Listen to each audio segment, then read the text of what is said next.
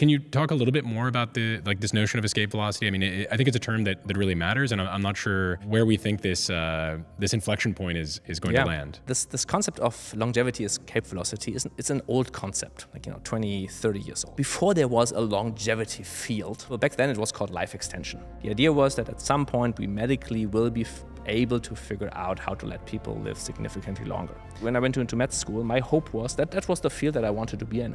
I didn't start out to say, okay, I'll go into cryopreservation. But then after being in research, apart from feeling research always was very slow, I also got very disillusioned with the speed of the longevity biotech field. At some point I said, listen, if those guys are right, I just take the pill, whatever the pills or whatever is around. But I want to make damn sure that I'm not 85 at some point. There's still no good longevity, escape velocity drugs around. And at the same time, there's no good cryopreservation around. If I'm wrong, I'm happily wrong. But I don't think I'm wrong, so I'm working on the backup.